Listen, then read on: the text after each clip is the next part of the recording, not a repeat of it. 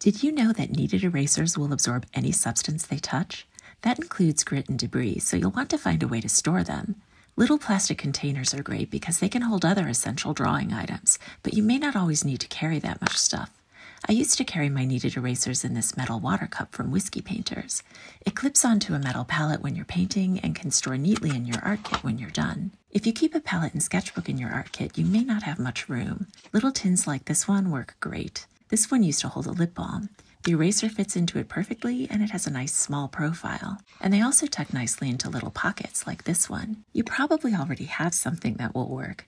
This little tin used to hold mints and is perfect for storing kneaded erasers. And this little plastic container used to hold a free makeup sample. If you look around your kitchen or bathroom, you can often find creative solutions. If you take care of your kneaded erasers, they'll last ages. I even have some that are older than my 21-year-old daughter.